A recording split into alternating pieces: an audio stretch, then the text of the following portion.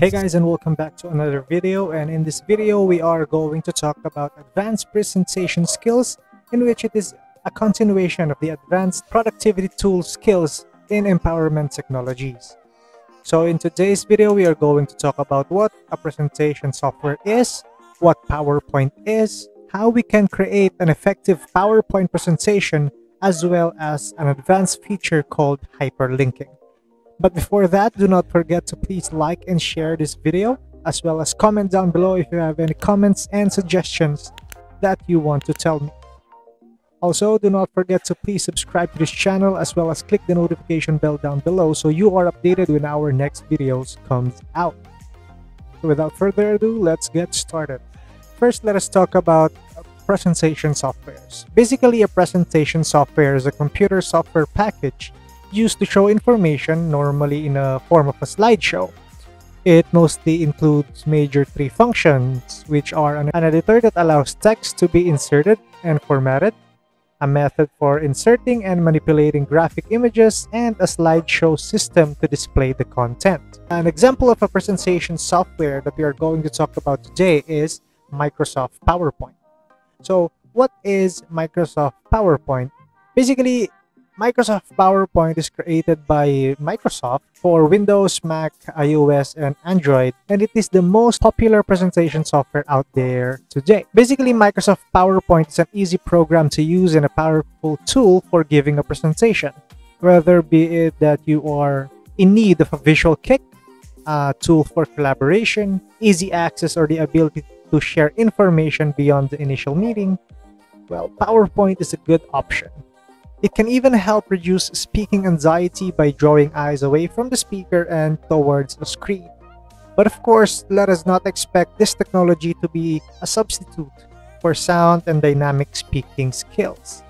So PowerPoint presentations are being used all around the globe today, whether be it in a classroom setting, in a business meeting, or a simple lecture with your colleagues and friends. PowerPoint presentations are being used as visual aids or as outlines when conducting a talk or a presentation.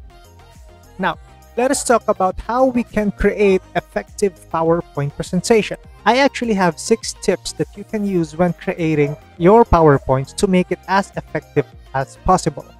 The first one, minimize. When creating our PowerPoint presentations, we must create it as concise as possible.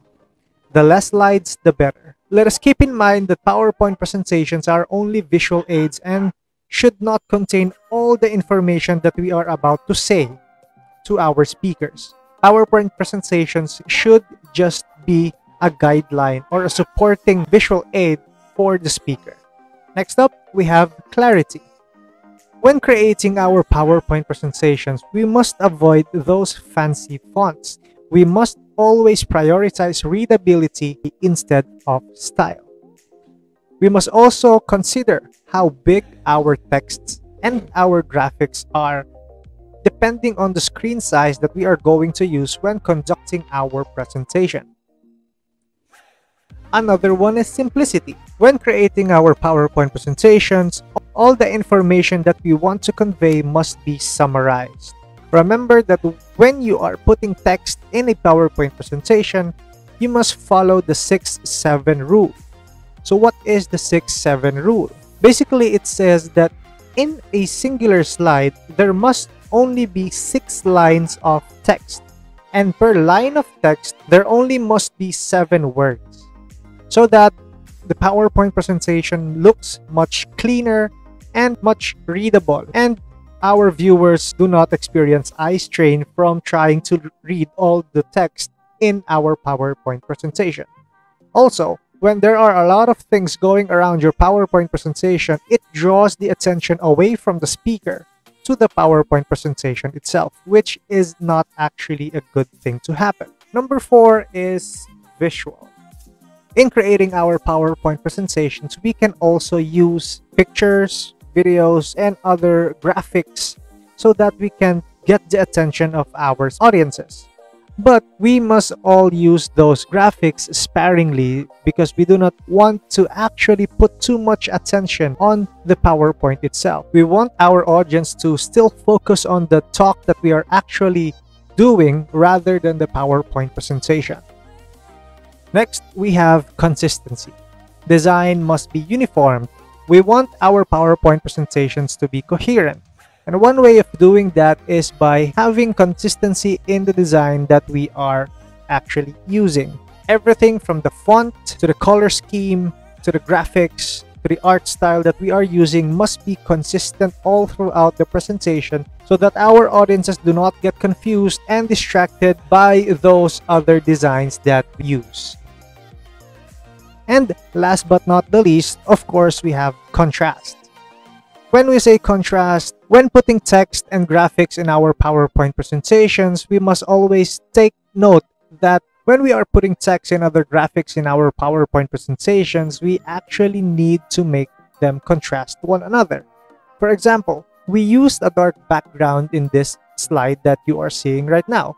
Of course, when we place text in this slide, we use light colors such as white and cyan. If we are to put other graphics such as pictures and shapes, we are to use graphics that have a lighter color so that they become visible regardless of what dark background we use. And those are the tips that I can give you for creating an effective PowerPoint presentation. Now, let us go ahead and continue to the next part of this discussion, which is the advanced skill in PowerPoint presentation. And we call this hyperlinking. So what are hyperlinks? Basically, hyperlinks make a presentation non-linear by connecting it with other slides, documents, and web pages. We can actually link our slides or objects in our slides to other slides as well as web pages or documents so that it makes it more interactive, non-linear. So there are different objects in Microsoft PowerPoint that we can put a hyperlink into. There are actually 6. The first one being a text box, a text in a text box, the shapes that are actually present inside Microsoft PowerPoint, text inside the shape, smart arts, and all the pictures or graphics that we are going to be using. To give you a quick demonstration of how we can create hyperlinks, I will close down the presenter view and show you how I create hyperlinks. So as I've mentioned a while ago, when creating hyperlinks or links, we can actually use it in various objects in PowerPoint presentation. So for this example, I will be using the text inside the circles that you see in this slide. So let's say, for example, I want to use the number 6 inside this circle. Now, all I need to do is highlight that number or that text and then go to Insert and let us find Link. So it will be right here. Or we can also press Ctrl K to be able to go to the Add Hyperlink pop-up window. So in this case, I will just click Link and then a pop-up window will show up. Now, when inserting hyperlinks, we can actually choose from a couple of options. First one, we can go into a web page, a place in this document in which we are going to choose from all of the slides that we have. We can create a new document, or we can go to an email address. Now, in this case, I just want to link this text into a place in this document. So I will just click on Place in this document. Now, I will be needing to choose where I want my presentation to go when I click on that text. So in this case, I want it to go on slide number 9. I just click on slide 9 and then just press OK. Now, as you have noticed, the number 6 now turned blue and has an underline below it. This means that a hyperlink has actually been created. So let us check if the hyperlink has been created. I'll just open the slideshow. And when I click this one, it will actually go to slide number 6. So that is it for this video, and I hope you have learned something today in our discussion. Again, I would like to invite everyone to please like and share this video with all your friends or your colleagues so that they have an idea on how they can create their own PowerPoint presentations and put hyperlinks in them. As well as comment down below if you have any comments, suggestions, or anything that you want to tell me regarding my lessons. Also, do not forget to please subscribe to this channel as well as click the notification bell down below for you to be updated in our future videos. So that will be all for today. Thank you very much and goodbye.